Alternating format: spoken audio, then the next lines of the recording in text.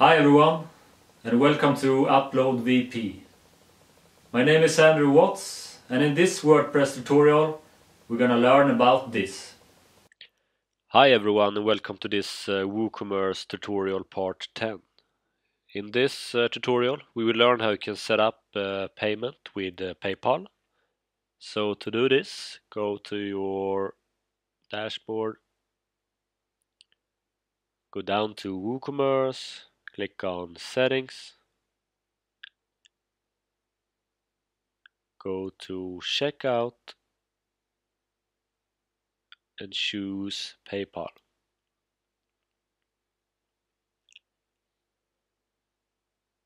Okay, so first we're gonna enable PayPal standard.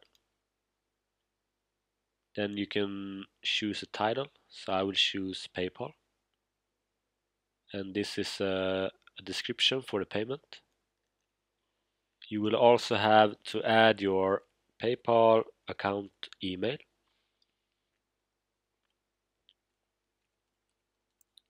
Like that. If you want to test the payments before you go live, you can check Enable PayPal Sandbox. You can also enable logging on PayPal events, PayPal payments. Okay, so then we have advanced options. Add your email.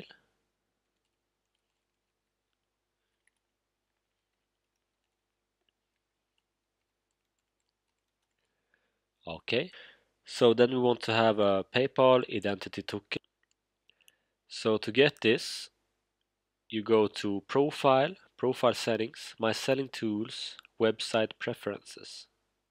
Okay, then we go to our PayPal. Go to your PayPal settings. Choose My Selling Tools. Find Website Preferences.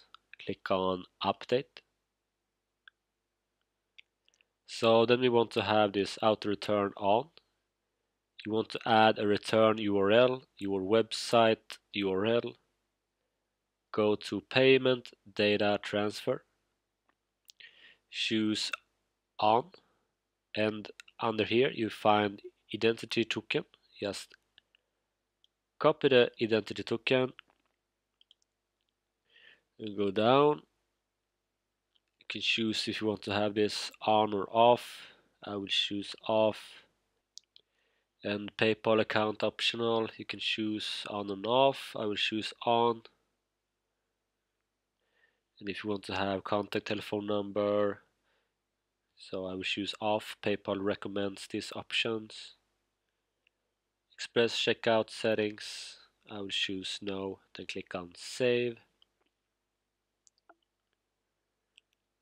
Okay, so then we go back to the website and paste the identity token.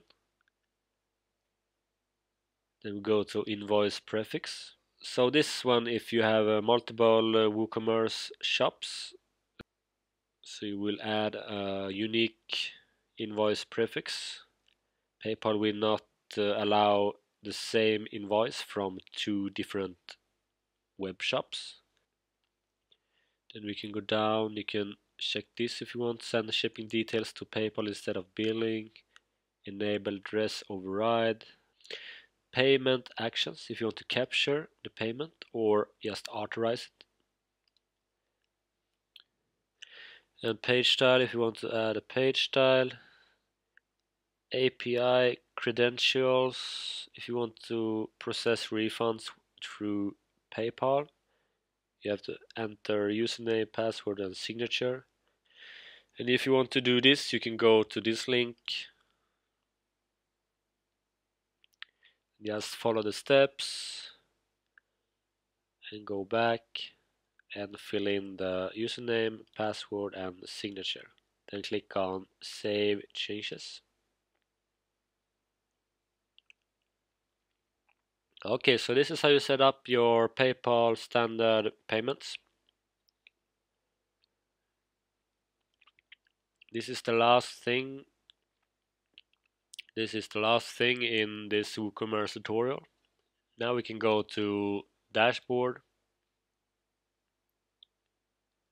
And if you haven't done this already, you can enable your site, so just click on here.